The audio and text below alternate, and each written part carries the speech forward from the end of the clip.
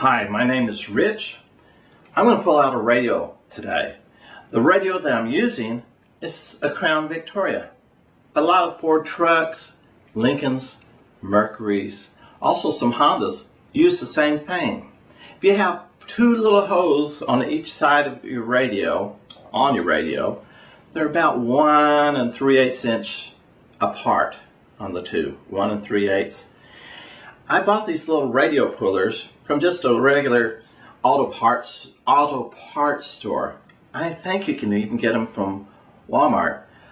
I think that if you ask a Ford radio puller, these come in a package and they're not very expensive.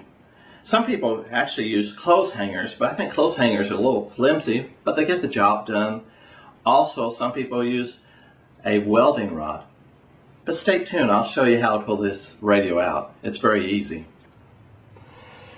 Okay, you can see my radio. You can see the two notches. There's two holes here, one up here, one over here, one over here, one over here. And sometimes you have to bend these little things together to just sort of get them in the hole. And you put this one over here.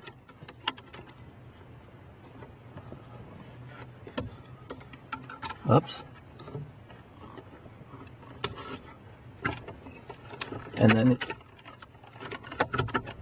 once you push them in, make sure you have a good firm grip. I sort of pull them both sides out like this. You pull your radio out, disconnect your antenna and your power, and when you're ready to put it back in,